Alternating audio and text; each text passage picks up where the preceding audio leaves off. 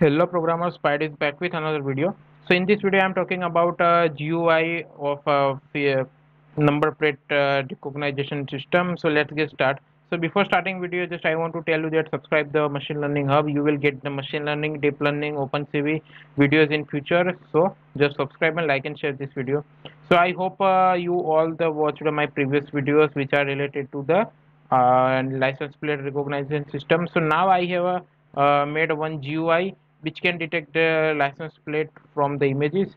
So just this is the simple GUI. You can see developed by Kushal Baswan, my name. There is an icon here. There is a one image. So this GUI is developed with a Tkinter. So let's demo on the image. So let's see. This is all the images I have downloaded from the internet. So now just I have to click on detect license plate. So you can see license plate is detected.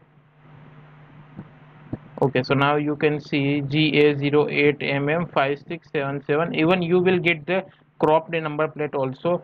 So this have a very much better accuracy, better than other models. So you can let's see demo on this image.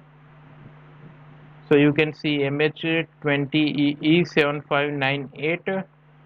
So let's see demo on other images.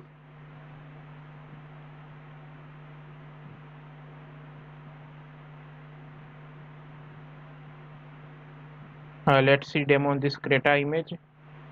So number plate is detected MH46AP7362. Actually it is detecting first this number plate, and after detection of this number plate it will extract the text from that image.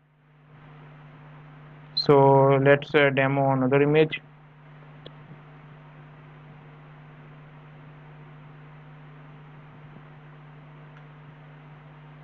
Okay, so let's see demo on this image. You can see GJ07AR2034. Even I can save this image also in my directory. Just I have to click on the save image. So let's see it is saved or not. So it will save in a result folder. You can see the number plate is saved, GJ07. Even this is the result. You can see this is the image. You want another testing image you want to see. So this all are the testing image. So even you can see this CS car number plate is also detected with a good accuracy. You can see DL3CCN1515. So I have created this totally application with totally Python. I don't use any other language. So just like and share this video. I will make soon tutorial on this. So currently I have exam, so it will be delay, but don't forget to like and share this video and subscribe the machine learning hub. You will get the amazing videos in future. So thanks for the listening me. Bye.